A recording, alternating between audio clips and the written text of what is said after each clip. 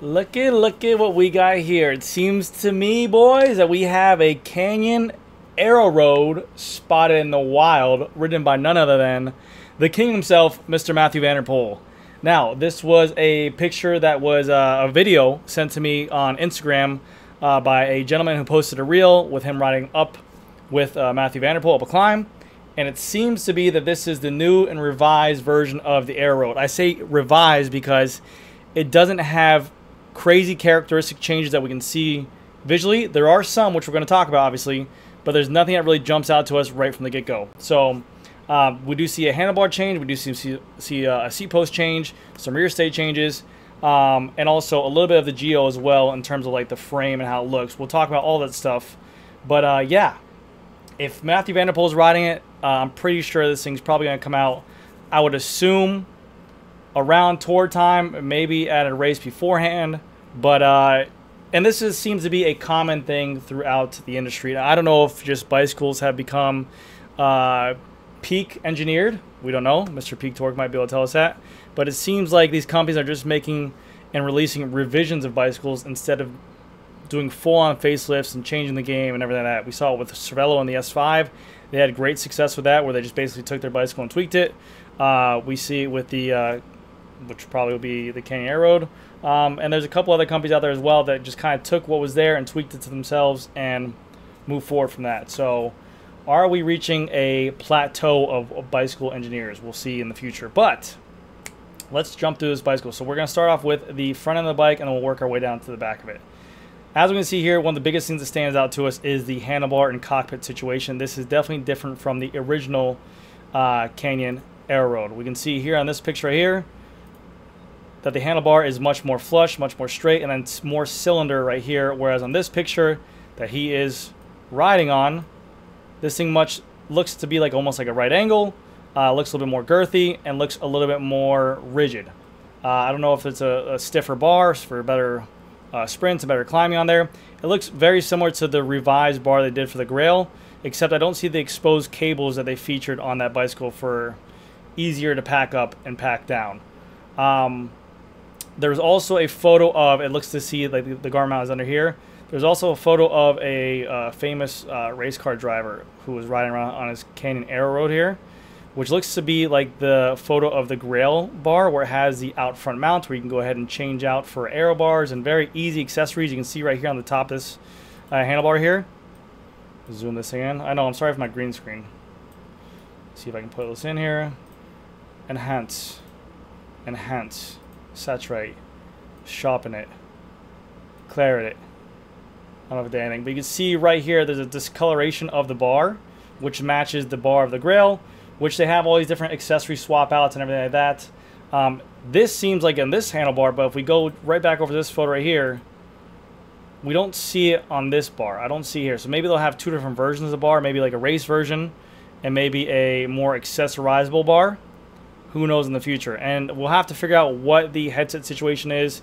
It probably will be the same thing where you're able to go ahead and adjust the stem height at home, but maybe they made some revisions to that as well with different headset bearing sizes or maybe a larger steer. Who knows? We'll see. Second thing to look at is this area right here. The frame doesn't look as deep as it once was. We again go to this picture right here. This frame looks really, really deep. It comes out way more. It comes out way more. But also right here, if we're looking at on the image I just showed you, it seems like it comes out more and straight down, whereas this seems like a more connection down. If you look right here, we'll go boom. Not you. See, it has more of like a perforated line, and it looks like the front fork rakes out a little bit more. Looks like the more wheels elongated more, and the front fork's raked out, and this has more of a pronounced line than down tube. It doesn't even look like the down tube is as thick as it once was. Boom. Boom. Camera 1, camera 2. Let me get you guys a better picture of it. See, down tube. Down tube. Maybe they made some changes to the forks. Maybe they want to go ahead and allow for a bigger or wider tire on there.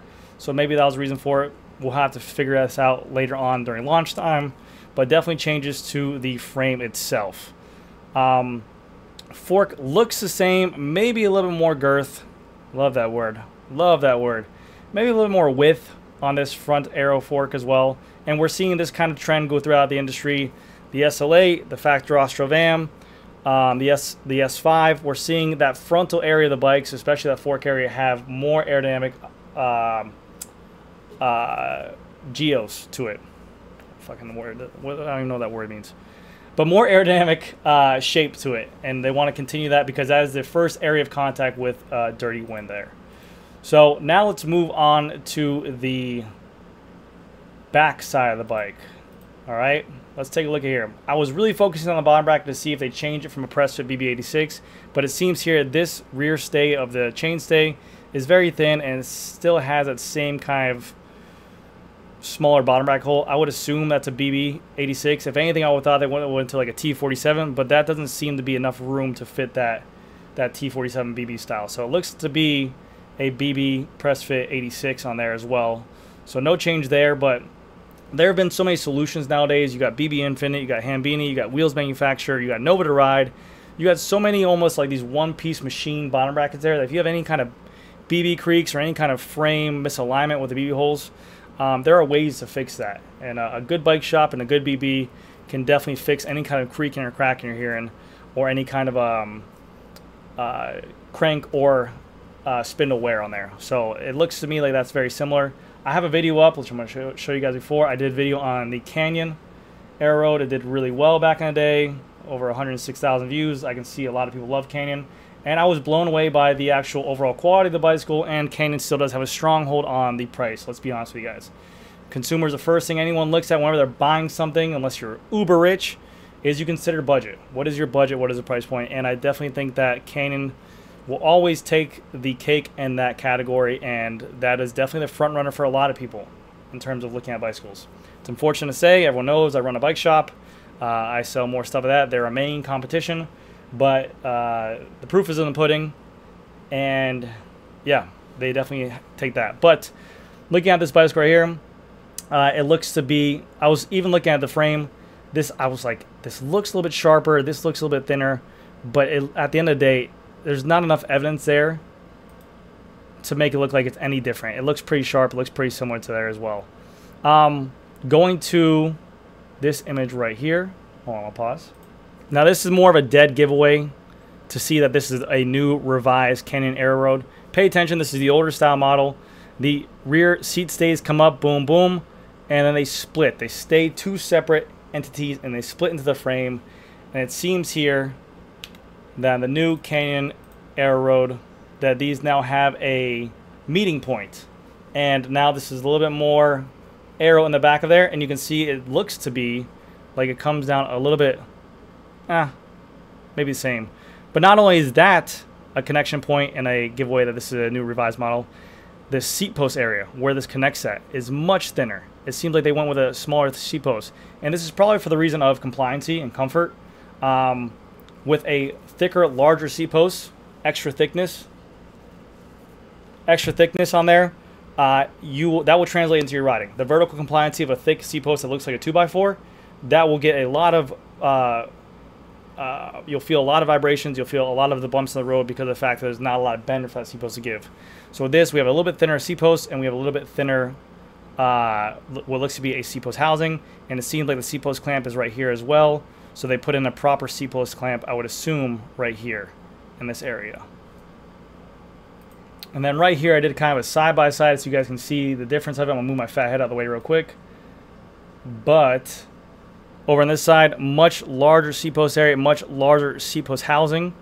And then it, like I said, it depends on the sizing, but it does look like they dropped these seat stays a little bit more.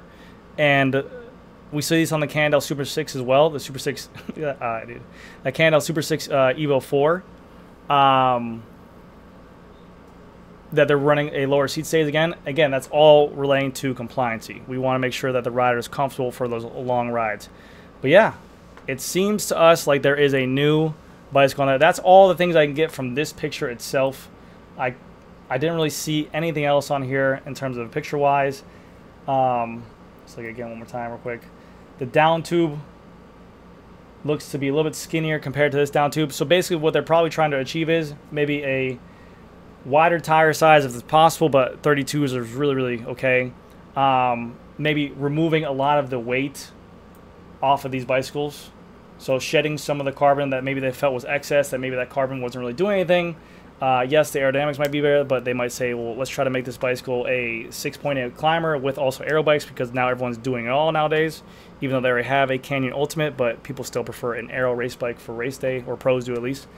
So it just looks like they're shedding away some of the carbon fiber on here to maybe achieve a certain weight and also add compliance to the bike while maintaining aerodynamic characteristics. So we can see here, smaller down tube, smaller seat input, smaller seat post, a meeting point for the seat stays as well, and then that kind of elongated part there. And then we'll go right here as well. And also the new handlebar on this situation. So yeah, let me know what you guys think. Are you guys excited for this, or do you think they needed to do more on this bicycle? I mean, hindsight's always gonna be 2020. We can sit here night and day, back and forth, and say, I would have changed this, they should have done this. But at the end of the day, they're probably getting feedback from pros, and you know, they already have a bicycle that's really, really doing well in the market. Everyone wants to change and make a facelift, but when you have the world champion and the guy who's literally dominating races, now he can probably do it on whatever bicycle there is. Why take so much from it and change it? Listen to the rider's feedback, take note of it, change what you can to go ahead and make this maybe more of an enjoyable ride with adding some lightweight characteristics and maybe some speed characteristics. And there you go. So have we reached peak engineering for bicycles? But anyways, guys, that's going to do it for this video. Thank you again so much for watching. I'll see you guys in the next video. Have a great weekend.